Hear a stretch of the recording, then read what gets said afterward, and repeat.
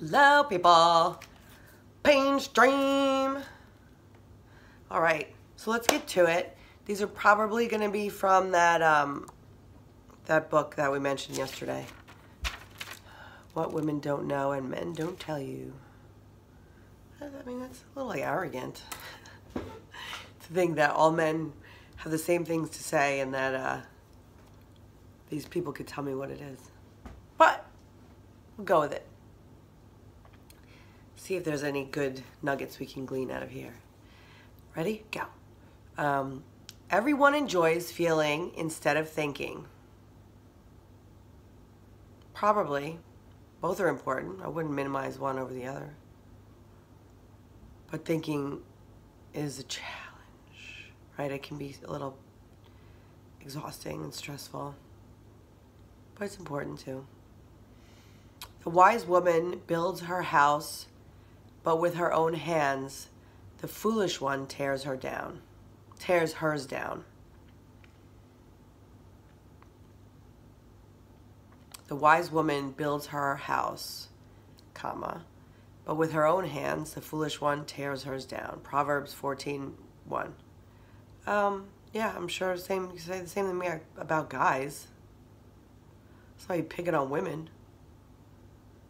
People, how about people? The wise person. Proverbs, suck it. There's generally good advice. Although, I think a lot of it is sexist. That's okay. It was 2,000 years ago. However many years ago the Old Testament was. I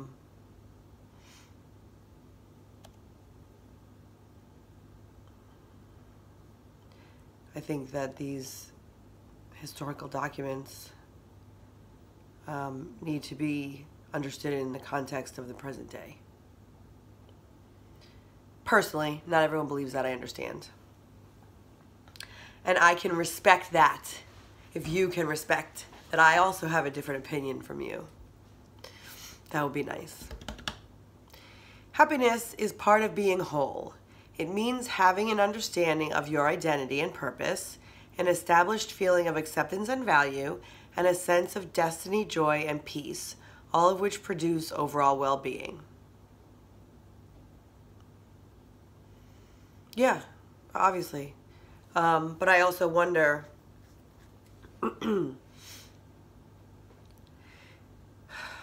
chicken or the egg, does having those things produce happiness, or does being, in a sense, just feeling happiness then allow you to have those other things? That's the enigma of the ages. I would say, however you can do it, because it's important to be happy. You are complete through your union with Christ. Colossians 2:10.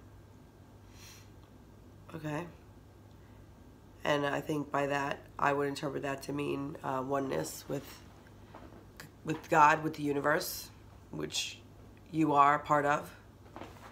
God is part of. If God was the only thing that existed, I've had this conversation with Christians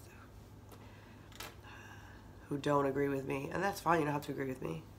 I just chalk it off being a little myopic. But if God was all there was to begin with, and energy cannot be created or destroyed, then we must be created from God. Burr. We are, of course we are, duh. Wholeness comes from within. When you know who you are, nothing can change your heart condition except you. Knowing who we are requires filling that God-sized void in us that only God can fill. Relationships cannot provide what God was meant to provide. We must be willing to allow God to rule in our lives. Yeah, and I would agree with that. Wholeness comes from within. You can use God, you can use self-love, you can use spirit, you can use whatever you want there. But no, relationships are a band-aid, really. They're more of an external fix that you can mask. You know, like I just bought some boots on sale at Nordstrom. I put them on as soon as I got home. I walked around in them, felt all fancy, can't wait to wear them out. But eventually they're just gonna be another pair of my boots. And then I'm gonna want another pair of boots. Boom. Marriage is not the key to happiness. It is the closest thing to heaven or hell that you can find on earth. That's probably true. I don't know. I mean, that's super generalizing, but it is true, right? I mean, there's a lot of things that could be heaven. Looking at a flower can be heavenly. Having an orgasm can feel like heaven. And there's a lot of things that can feel like hell, right? I'm sure being a POW, probably close to hell. Probably is hell, right? We create on earth as above, so below. So happiness can be, a marriage can be whatever you want. It's definitely not the key to happiness, that's for sure. God, if you are getting married thinking that's going to solve all your problems, call me in 5 years, let me know how that goes. Whatever has distracted you has mastered you. Mike Murdock, M-U-R-D-O-C-K. Whatever has distracted you has mastered you. It's a full moon today. Is that why I'm a little like dissing all these things that I wrote? Whatever has distracted you has mastered you. I don't know about mastered. Like, you know, people always make that joke about ADD people that they're like, squirrel. Well, it's a distraction. I don't know if it mastered you for that second. But I understand the concept. You haven't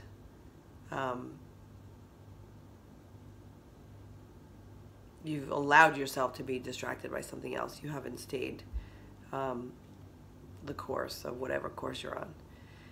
Finally, if a relationship has isolated you from people's questions, you already know it's not right for you.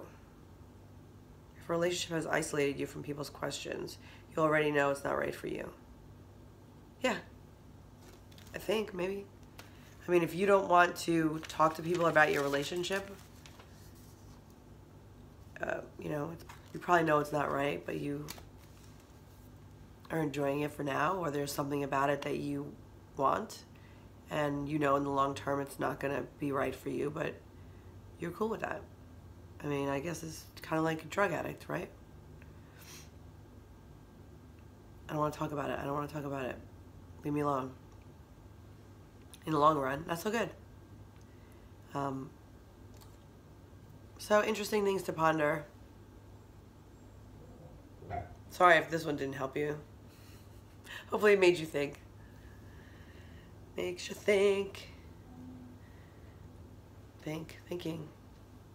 Not as fun as feeling. Depends on what you're feeling, I think. Peace out.